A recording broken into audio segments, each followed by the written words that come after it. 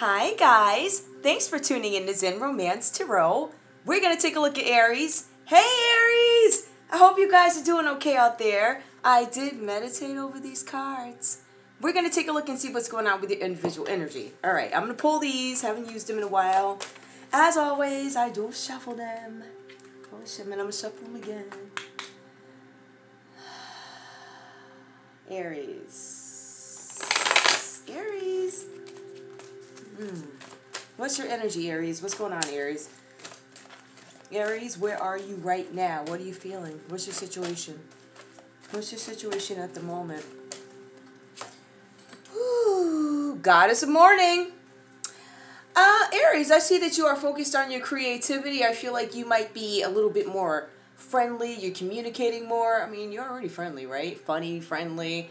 I'm also showing that your artistic creativity is like through the roof, right? I see that there's some element of spirituality with you guys. I feel like you are seeking the truth and analyzing some situations that have to do with, you know, what your next move is. So I feel like there's something spiritual. I feel like to an extent some of you guys could be trying to perfect something. Now, really, I don't know if you're trying to perfect it. I feel like you're trying to come to a point where you are content with something. Something where I feel comfortable enough with my effort put in where I can now move on to the next step, right? Or maybe some of you guys are holding on to something that once worked and now it doesn't work anymore, right?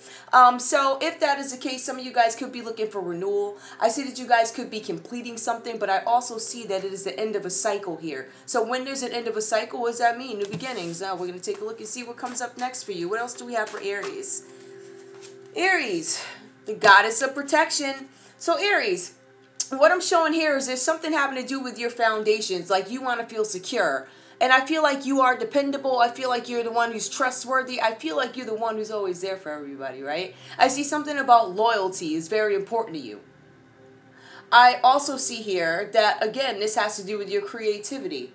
All right, you communicating effectively. There's a lot about communication here, and I feel like you guys are going in deep within because I see spirituality again. You guys are seeking the truth. This is about reflection, assessment, and control. This is about you being a truth seeker, being analytical. So it just backs up. There's a lot of thinking here. Interesting. One more, please. Give me one more. As goddess of protection, I want to be protected. Goddess of difficulties. Now, for some of you guys, you are questioning your foundations, right? You're looking for stability in a situation.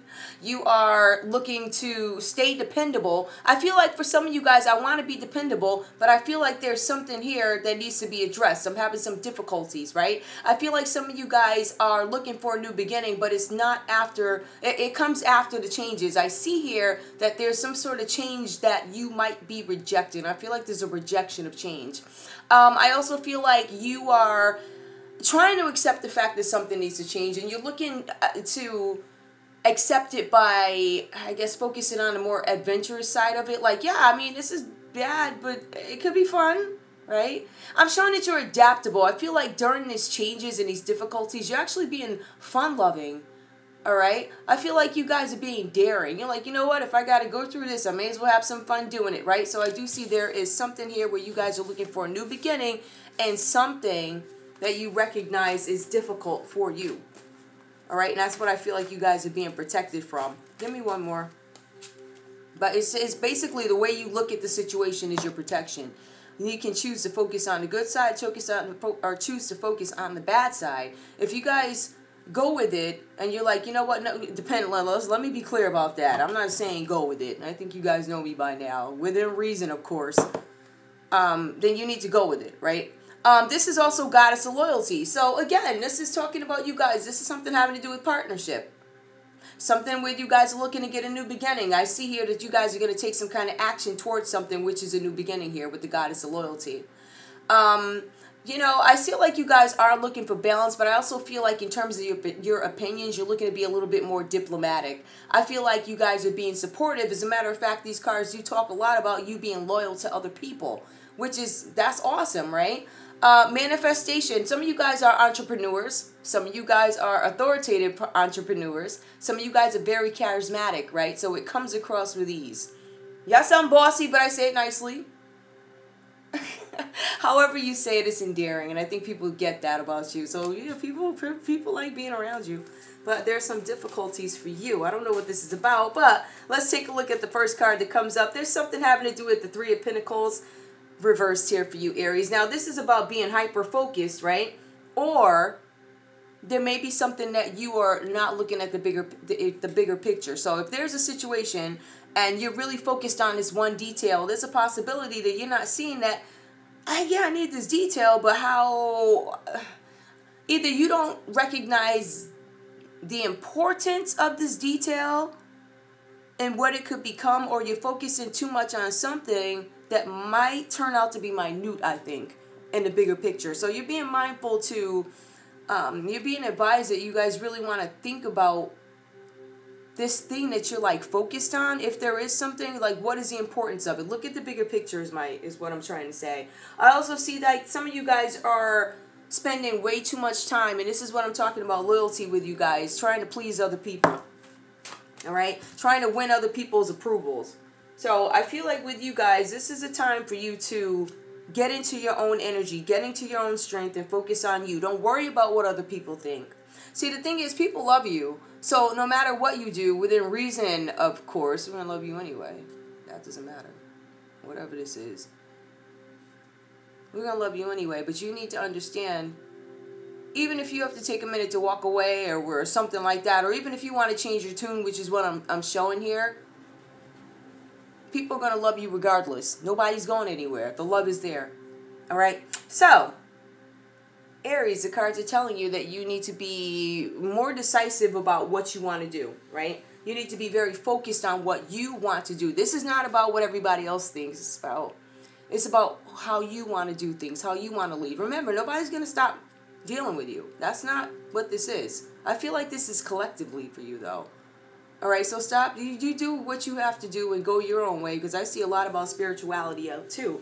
So also with you, Aries, I'm showing that there is this thing in you, right? If you look at the sequence of these cards, we're going to see where, Aries, you go from actually being too concerned about what other people think and trying to please too many people, and you start to neglect yourself. So I feel like with this energy, you're going to come out of it and start doing your own thing, which is what I see. I think, Aries, whatever it is you do, you're in a situation, it might involve a lot of people or whatever, right? I feel like you're in a situation where you are being forced to have two opposite elements work together, right? If that makes any sense. So there's two different things, complete opposites, they have to work together. How can I get this to work together? And that's what the Chariot is about. The Chariot is about you recognizing some things that need to change, some things that you need to incorporate, mesh together. And then that's when these moves come in. All right? So I see with the two different elements, you guys are going to move forward and be successful because you are tenacious. Like, there's a lot of tenacity here. There's a lot of pushing forward. So if you guys keep up whatever you're doing, which is responding to these changes that are coming, and doing it with a positive attitude, you're going to end up winning. You're going to win because we see the Wheel of Fortune here for you guys.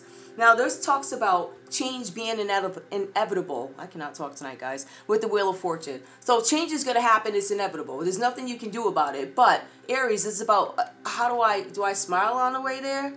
Yeah. Because that's what's going to get you over this hump, where you guys smile. And at the end of the day, this card also points out that you are most likely lucky in love right now.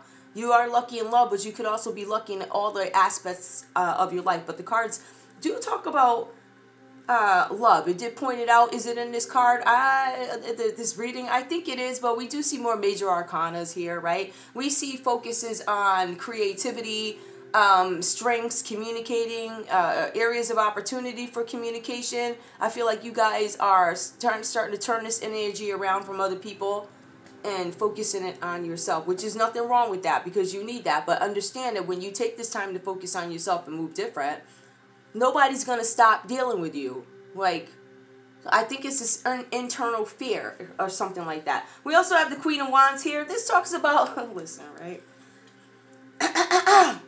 This talks about I've now done everything I need to do. I've straightened out and balanced everything that I needed to balance, right? I have the two elements that would never mesh together. Now they mesh. Now they're coming together because we have the Queen of Wands here. This talks about you being this confident, charismatic, beautiful person. Right? And the cards also say that you guys are probably leaders. I'm showing that they're entrepreneurs. I cannot speak tonight, guys. Sorry. There's entrepreneurship here. Okay, whatever it is that you guys are doing, there's going to be some success here because we see that it is in your favor. All right? And this thing about loyalty that you're worried about, well, if I do it this way, yeah.